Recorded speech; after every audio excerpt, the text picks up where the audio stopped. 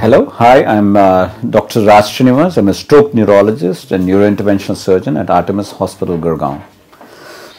Today we will discuss an important problem, which is screen time. There's a pandemic of people who spend a lot of time on the screens. We now know that increase in screen time means increase in the risk of stroke.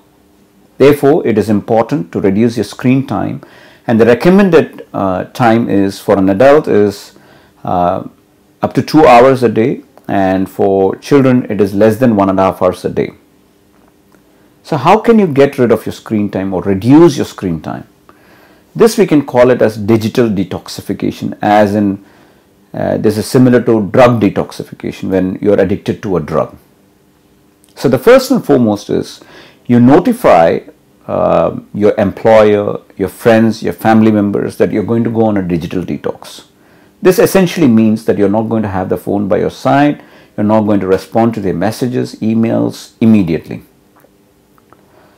This is important so that you also stick to your plan. The second thing is you should have the will to continue with the detox plan. Otherwise, it's not going to be successful.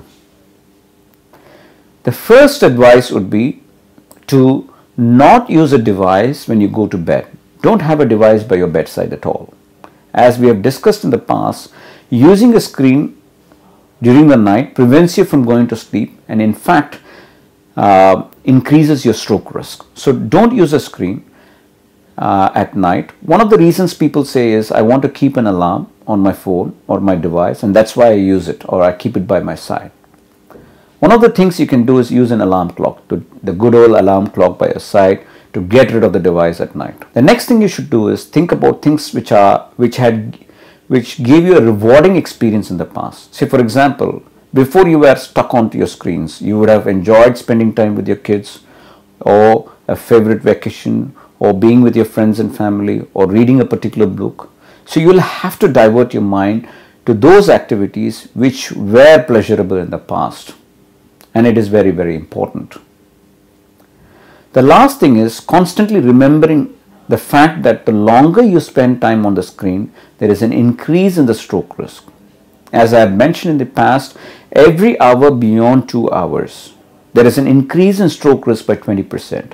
So install an app which tells you what is your screen time, and then don't go beyond that particular time period. Say no to social media. Say no to Facebook, WhatsApp. Get rid of these from your phone so that you're not having a tendency to use the device again and again.